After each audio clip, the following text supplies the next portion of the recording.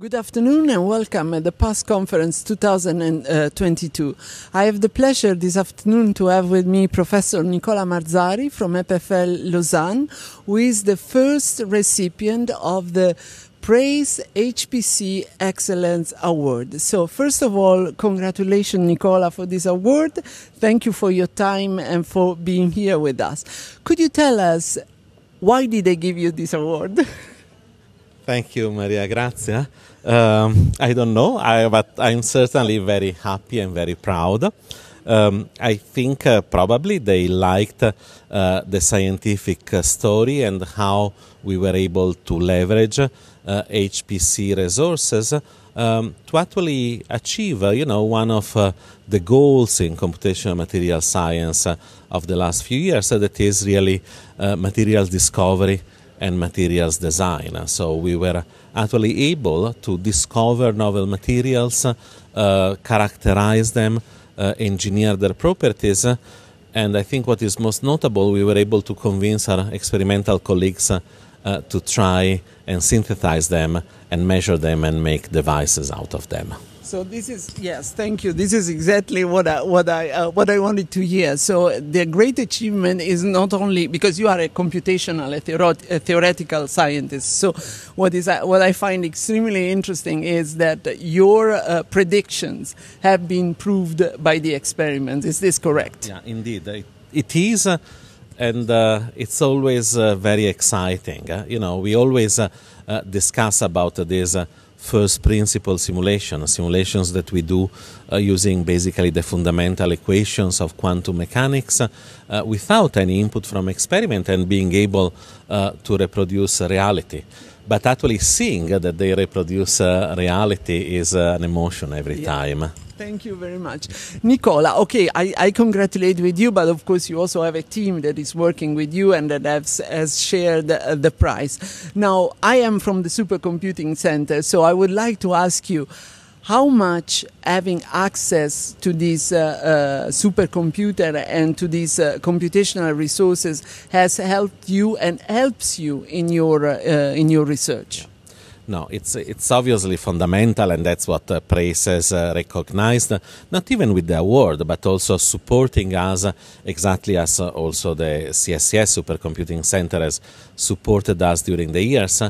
And I would say it's not only the availability of hardware and computing resources, but it's almost the co-design, working together to understand how we can engage and exploit these resources in the ways that are needed, say, by the scientific case that we have. So it's been very, very important during the years to work together with the computing centers because, it's never a turnkey solution from day one. You really have to figure out how to, if you want, handshake the software and the hardware for the research project at hand. So it's really a collaboration that brings always to success.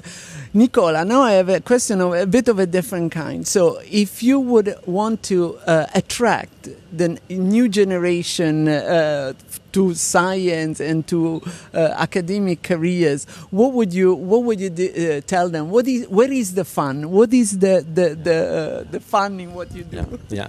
I have to say, I've never had as much fun in my life and in my career as I'm having now.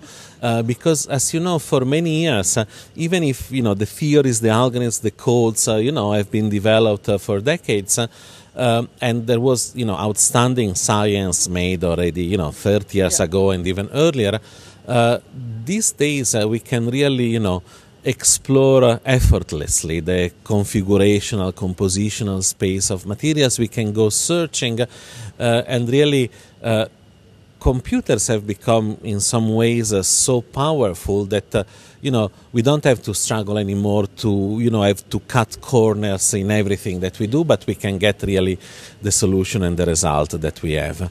And in terms of attracting the new generation, I think there is a bit of magic in what we do. When we say we reproduce reality from first principle, I still get surprised every other day.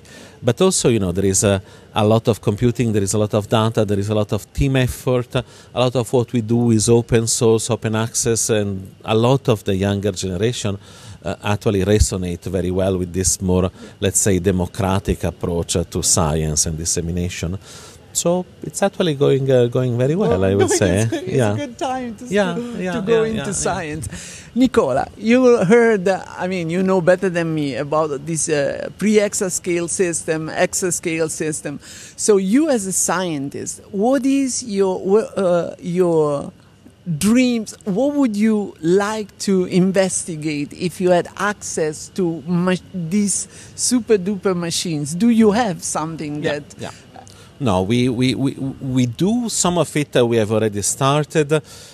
Again, in the back of my mind, there is also the spirit of the material scientist. So a lot of what we do is not only new theories that we need to make sure that we are accurate and realistic, but at the end we want to discover new materials, new properties, and we try to look for materials that are really useful. So we work a lot on batteries, we work a lot on superconductors, exactly because energy is one of the major important problems of our society. So I would love to discover a new cathode material, a new superconductor, and I'm actually slightly confident that we might find something.